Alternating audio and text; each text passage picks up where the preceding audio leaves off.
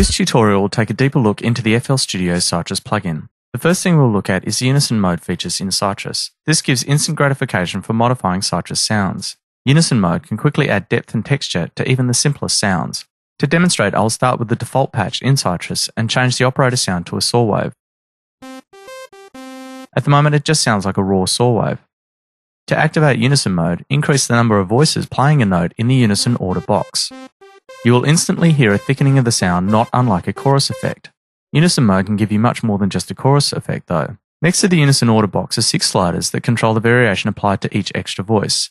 Unison voice variation can be controlled here for panning, volume, pitch, sublevel, phase, and envelope variation. Most of these are self-evident in their function. Sublevel introduces a duplicate 1 octave down for each unison voice created. Envelope variation applies variation added to the attack and decay of the filter cutoff, resonance, and volume envelopes for each voice. To expand on this, each Sytrus module has in its modulation articulation choices a tab named Uni for unison. This means that you can control the modulation of each modulation target per unison voice. For example, if you set the unison order to 3 voices, and go into the pitch modulation for operator 1 and select the Uni tab, you can set 3 distinct patches for each unison voice.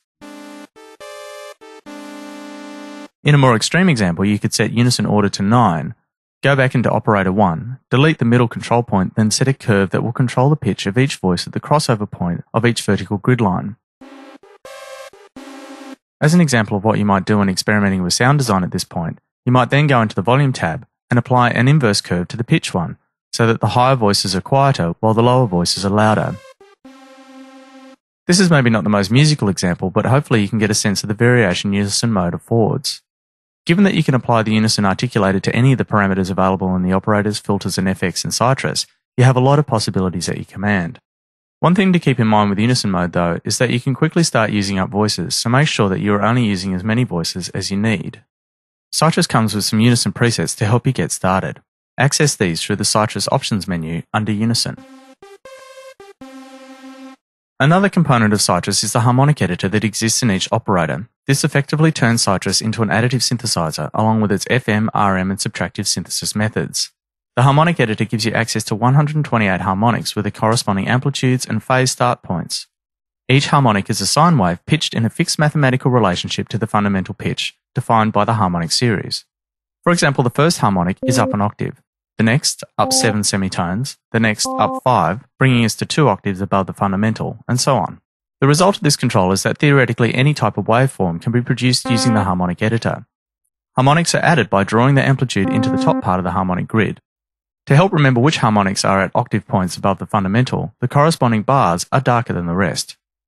Initially, you could be forgiven for thinking that the harmonic editor is just a church organ emulator. In fact, church and Hammond organs are based on exactly this principle of additive synthesis, but with much more limited results than in Sytrus. The phase of the harmonics is altered by dragging in the section below the amplitude. To get a better view of your edits, zoom in on the bars, and use the scroll bar to move through the harmonics. To see all of the harmonics, zoom out.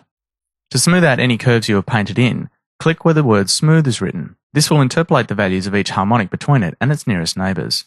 The harmonic editor can actually analyse single-cycle waveforms and reproduce them using just sine waves. To do this, click on the arrow next to the Smooth button to open the Options menu. Select Analyze Single-Cycle Waveform and navigate to a WAV file on your hard drive containing a waveform. Sytrus comes with several to get you started.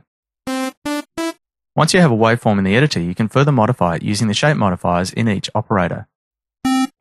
Inversely, if you have a waveform you have generated without the harmonic editor but wish to modify using harmonics, go to the Options menu again and select Convert Shape to Sine Harmonics. The last thing I'm going to talk about in this tutorial is arpeggiation. The method for arpeggiation in Sytrus is unusual, but it provides incredible flexibility. Because arpeggiation in Sytrus is another form of envelope modulation, you can apply arpeggiator envelopes to any parameter. The best way to learn about how to apply arpeggiation is to examine some of the arpeggiator presets that come with Sytrus. For now, let's just explore how to apply arpeggiation to a sound within Sytrus. With Sytrus set to the default patch, select the Volume tab for operator 1 and its corresponding envelope. Open the Envelope Options menu and open up an ARP state. For example, ARP Classic Up. The arpeggiator works when you hold down a chord. To understand what is happening, right-click each breakpoint in the ARP envelope. You can see in the menu a subsection called Arpeggiator Break. This tells the arpeggiator what to do with the held down notes. Next, we'll play the next note above the previous note played. Previous will play the next note below. Same will play the same note as the last one played, and none means that no note will be triggered on the current breakpoint. In the current example, setting the last breakpoint to previous will reverse the direction of the arpeggio. The shape of the envelope determines how the attack, decay, and sustain of the note will sound as per normal envelope operation.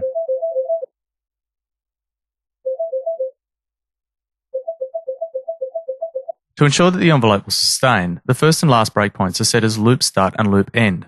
This is also set by right-clicking on the start and end breakpoints and applying the settings in the options menu. To ensure your arpeggiator will work properly with the tempo of your song, have the tempo and global buttons switched on. To vary the speed of the ARP, use the decay knob, which is set to increment in double and half speeds.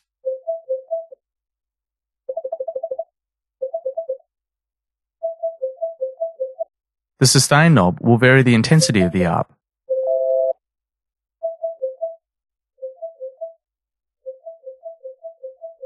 By varying the timing of different arpeggiators across the various operators and modulatable parameters, you can get some really wonderful complex interactions within your sound. Hopefully you now have a better understanding of some of the deeper aspects of the Sytrus synthesizer and that you feel inspired to explore further the sonic capabilities it has.